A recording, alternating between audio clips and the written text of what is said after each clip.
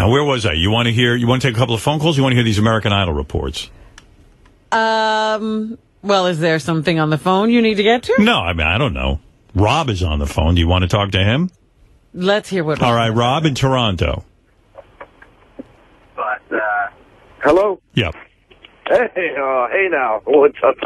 Got a question you said a while ago. You still there? Yeah. Whoa, what is going on here?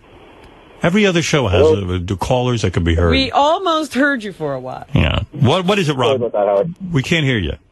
Hello? Yeah, come on. What the fuck is with this thing? Just talk. You're wasting my time.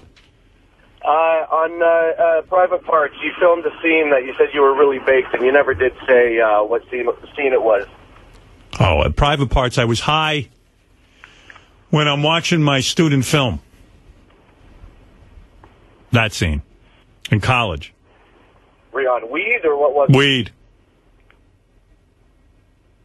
I was getting really comfortable. It was one of the last scenes we shot, and I just said, yeah, man, I'm going to smoke a little weed. Which is crazy, because I can't smoke weed. I fucking hate weed. Yeah, what made you think that would be a good idea? I was hanging out with some people trying to be cool.